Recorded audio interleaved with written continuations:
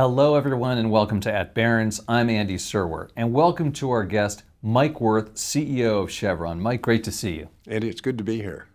So the price of oil has gone up a lot recently over the summer, say from the high 60s earlier this year to about 90 bucks. Where is it headed now, Mike, and why is that the case? Well, one of the things you learn in our business is it's very difficult to predict oil prices, and we don't actually plan our business around an oil price. We look at a range of them. What's going on right now is we've got a global economy that's pretty healthy. It's growing, even in China, although maybe a little bit slower. And the real issue is on the supply side. So the three biggest producers in the world, Russia, the United States, and Saudi Arabia, for one reason or another, have some questions about their ability to continue to grow their production. So markets are tight, inventories are coming down, and there's a perception that supply may be more difficult, incremental supply to come into the market. And so I think you're seeing prices reflect that. And so is there a natural equilibrium, maybe ever, or at least given the economy today, where you think that price would make sense? It's been a while since we've seen what you might call a market in equilibrium. If you go back to 2020 with COVID and demand collapsing and prices doing the same, recovery subsequently with vaccines and economies opening up. Then we have the war in Ukraine. So it's been a while since we've had what I would call market conditions that even could give you a chance at equilibrium. If you go back before that, we saw prices in the kind of 60s, 50s, 60s, 70s, which I think most people, you look at investors, that tends to be a price that they look at and say, this is what we can plan around. And so prices today are certainly a little bit north of that. Right. You guys are what is called an integrated oil company, and I'm curious about money making, where that takes place in the company. Is it mostly upstream in terms of refining and selling oil and gas, or is it more downstream, midstream in terms of finished products and selling those? Talk to us about your mix of business. We tend to have a larger position in the upstream, so exploration and production, than we do in the midstream, which is transportation and trading, or downstream, which is refining and then marketing the many products that come out of a barrel of oil. So our company makes more money in the upstream. Market conditions can, cycle, and there are times when they tend to favor downstream. We've seen really strong refining margins this year, and upstream prices have been okay, but I'd say downstream has been more profitable for a good part of this year than upstream. But the reverse can happen in the next, few months, and so having an integrated portfolio gives you a bit of a natural hedge across that entire value chain. Is Chevron less of an integrated company than it used to be? Is there a trend to sort of focus more, for instance, not going after areas that are really, really difficult to produce oil from? Well, typically when people talk about integration, it's do you have an upstream company or a downstream company? There's only a few left that have both.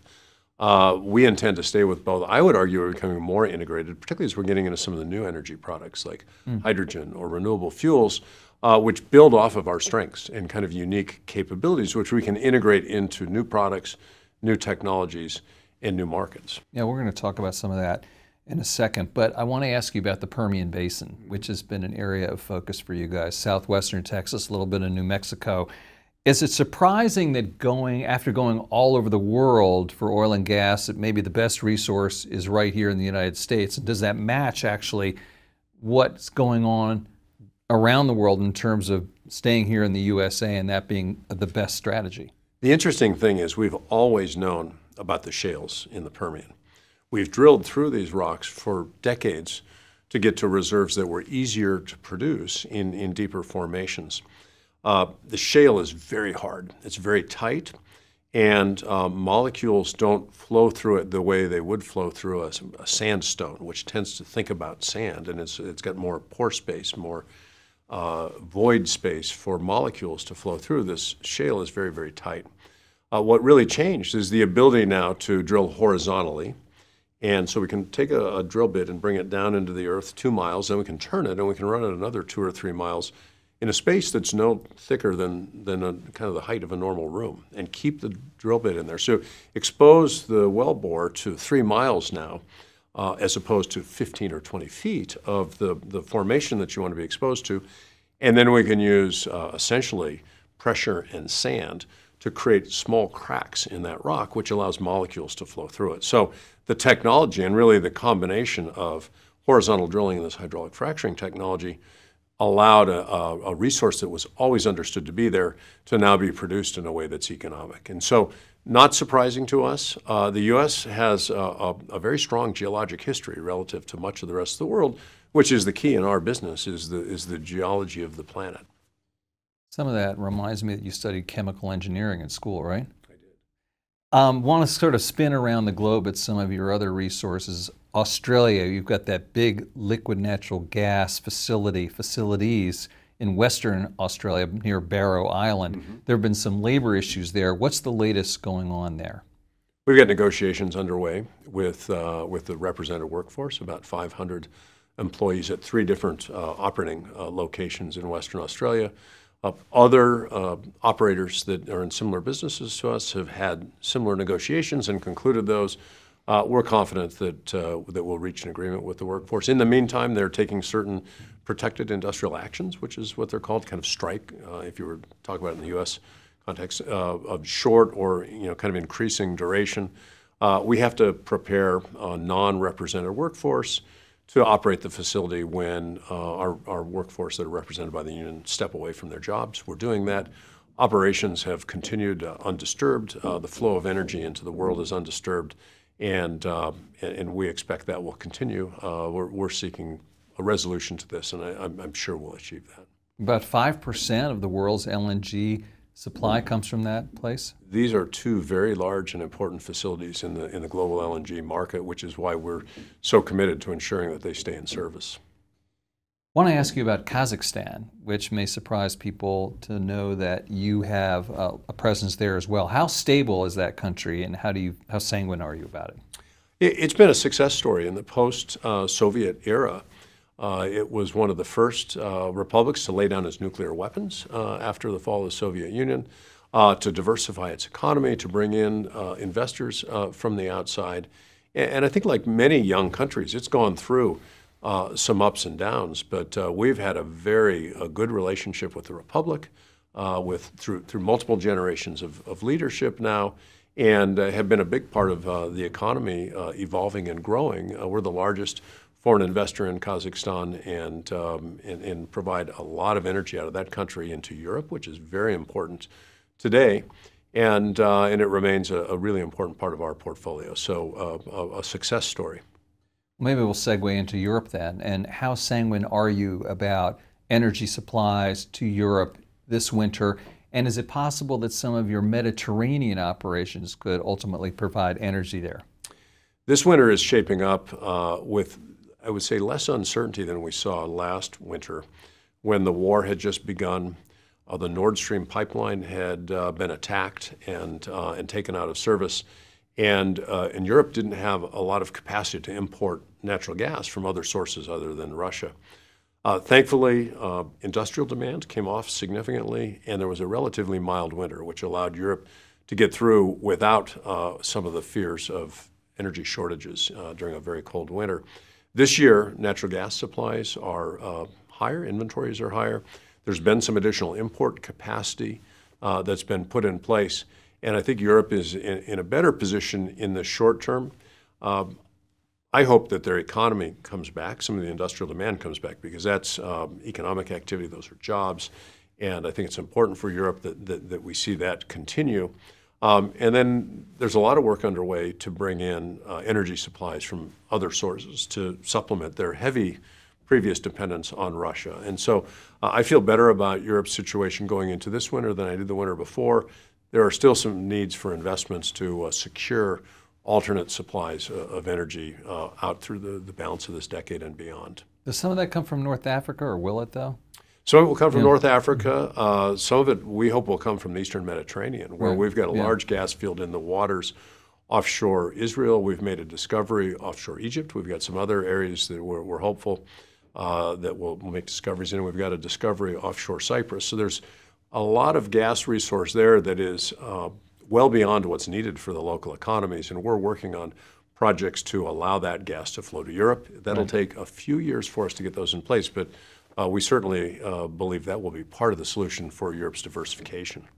In Venezuela, you have a kind of atypical arrangement there in terms of getting oil and gas out of that country, oil, I guess, primarily, and the payment structure, what's going on. Can you get us up to speed there? Sure. We've been in Venezuela for the better part of the last 100 years. This recent period of time has been difficult with sanctions put in place by the U.S., and most other Western companies have actually left Venezuela. We've stayed. We've got a number of Venezuelan employees, and we're believers in the country.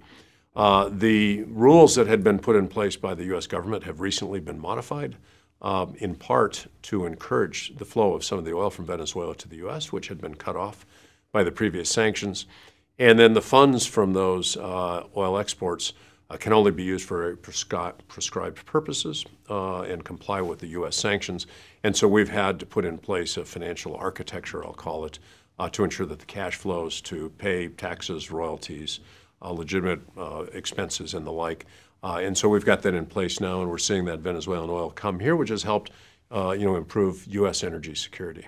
And they have one of the largest resources on the planet, right? Larger than Saudi Arabia. Yeah, most people don't know that. That's incredible. I want to ask you about something you'd like to talk about, which is, quote, need to balance economic prosperity, energy security, and environmental protection. What does that mean, Mike? Where that has its origins is in the kind of the public debate that I've been engaged in over the last few years, which has really focused so heavily on the environment and climate in particular. When you talk about energy, there's three things that really matter. One is affordability. There are still billions of people on this planet that don't have access to clean cooking and heating fuels. Nearly 3 billion people that use biomass or animal dung for indoor heating and cooking. There's nearly 1 billion people that don't have reliable electricity. So energy needs to be affordable, particularly for those at the lowest levels of the development process. The second thing is it needs to be reliable, because without reliable energy, you don't build schools and hospitals and an economy. So energy needs to be affordable, it needs to be reliable, and it needs to be ever cleaner. And we need to balance those three. And if you over-index on any one of those, you can get unintended consequences. Europe over-indexed on climate and then found out they had supply reliability and affordability issues that really manifested themselves over the last year. If all you focus on is affordability, you'll have an environment that nobody wants to live in. And if all you focus on is reliability, you'll have so much redundancy in the system that you can't afford it. So there needs to be a pragmatic and balanced discussion about energy. And the dynamics are different in different countries. There's not one size that fits all. Let me ask you about the environmental aspect specifically. How big a threat is climate change, and how is Chevron addressing it?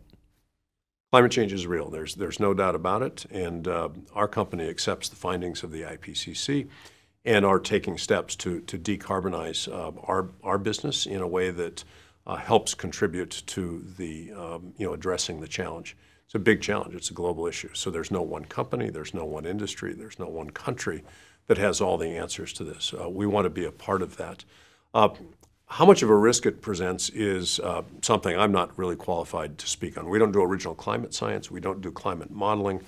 We defer to others that do that. I'll just say we believe it's a real issue, and it needs to be confronted within the context of also recognizing that affordable and reliable energy allows people to live the lives that they've come to enjoy, or those who are on their way, the lives that they aspire to.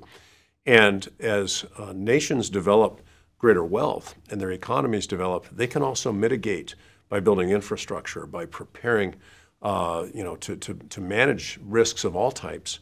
And the countries that are most exposed are those that have had the least development and just can't afford some of the basic things that we take for granted here. So economic development is at the core of the ability to respond to climate.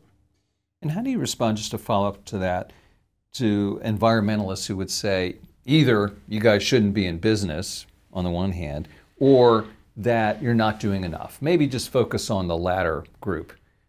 Those who say you're not doing enough, what do you say to them? There are those who think we're doing too much. Some of our investors would say we'd rather you not do as much as you are. We've committed to spend $10 billion over just the next few years on hydrogen, renewable fuels, carbon capture and storage. For those who say you're not doing enough, throwing more money at technologies that have not yet been proven at scale, that are not cost competitive, doesn't necessarily make them better. It just throws more money at something. And so we need to move rapidly. We need to engage with innovation through universities, national laboratories, startup companies, all of which we work closely with to try to bring these new technologies into the market. What's different between energy and information technology, which has transformed all of our lives, is you're dealing in the physical world with the laws of thermodynamics, physics, and economics. You need to build things, you need to be big things, and it's not just bits and bytes. And so there's a massive investments in infrastructure, trillions of dollars in the existing system that has evolved over 150 years, and it's very difficult to change that as rapidly as some people would like. I want to shift gears and ask you about your stock a little bit. It's an interesting case study. Over the past 5 years, you've outperformed. 3 years underperformed. 1 year outperformed, especially over the summer. So, and is this just a reflection of crude prices? And if so, how do you break that cycle, and how do you get investors to just hang in there and ride for a long haul? I don't think it's a reflection of crude prices, because if that were the case, all the peers who you refer to and underperform or outperform would tend to ride that same cycle. So we're a long cycle business, and really long cycle performance is what matters most. In the short term, some of our peers have had projects come online. They have had more growth. Some of them had fallen out of favor with investors, and so you can have a starting point issue where a company that had lost its support amongst investors changes strategy, modifies some things, and comes back. And so whenever you're doing these point-to-point comparisons, it's useful to look at the context.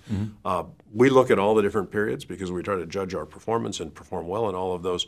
But longer periods in a long cycle industry tend to be the best indicator of real performance. Well, then let me ask you, Mike, what are Chevron's KPIs, key performance indicators? What do you benchmark the company by? What do you benchmark yourself by? Sure. So it's very simple. My message to our organization is we need to safely deliver higher returns and lower carbon. Safety is the first word in that statement, and we benchmark ruthlessly on safety performance. Everything from slips, trips, and falls to more serious injuries to the most tragic of injuries where someone can lose their life.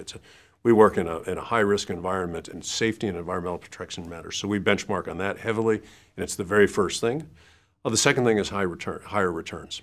This is an industry that deploys a lot of capital. Over the last decade, it's deployed too much capital and not deployed it efficiently. So we've got to generate returns. Our shareholders expect dividends. They expect a return on their investment. And as an industry and as a company, we need to do better. And so it's all the financial metrics. It's free cash flow yield. It's return on capital employed. And then the third is lower carbon. And we have a whole suite of metrics to both reduce the carbon intensity of the oil and gas and energy products that we deliver to the world today. And we've got a suite of metrics to grow these new businesses that I've mentioned a couple of times already. So safely deliver, higher returns, lower carbon. The KPIs sit right in those three categories. Warren Buffett has bought your stock. He sold your stock. I wonder if you talk to him, and if so, what do you guys talk about? I do. I just had lunch with Warren a few weeks ago. First thing we talked about was football. He's a big Nebraska football game. I went to the University of Colorado. Well, you have an interesting football team this year. We do, and we had a big game against Nebraska just a couple of weeks ago, which we had Mr. Buffett and I had a small wager on. So that was what we began. We began our discussion talking about football, but we talk about the global economy. We talk about our industry. We talk about our company. He's got a wealth of obviously wisdom and perspective from not only the investments he's made over years, but the insights he has through all of his companies into various sectors of the economy. And he asks a lot of great questions about our industry. So I've been really thrilled to have him as a shareholder, and sitting down and having lunch with Warren for 2 or 3 hours is it's a master class in leadership and in wisdom, and really honored to have that opportunity. And finally, Mike, last question. The Chevron board recently waived the mandatory retirement age from 65. For you don't turn 65 until Well, October, you're turning 63 this October. That's correct. Right? Checking up on you. And you've been CEO for what, about 6 years? So it's actually farther down the road than people might think. What are your thoughts about succession and leadership of Chevron? Sure. So, our board wanted to take the clock off of that decision for a couple of reasons. One, we've been through this tumultuous period of time that we've talked about. And we've made a lot of progress in terms of performance, but there's more to be done. So they're pleased with the direction of travel, and they would like me to continue to drive some of the performance changes that we've been talking about. You get inside a certain window where you know a CEO is going to leave, and the guessing game begins, right? This kind of takes it takes a little bit of the pressure off of that. And I mentioned it's a long cycle industry. My predecessors, going back several predecessors, have all served for tenures of roughly a decade, some a little more, some just a little bit less, because you really need to see that kind of time to judge somebody in a long cycle business like this. I came into the role a little bit later than my predecessors did and would leave a little bit earlier with that retirement age. And so this just allows us to kind of stay with the pattern that we've historically had. We've got a deep bench of really talented executives. The board will have good choices when the time comes for them to identify and select a successor to me. And they really just wanted to allow it to happen in a way that's consistent with what our past practice has been. Mike Wirth, CEO of Chevron, thanks so much for joining us. You're welcome, Andy.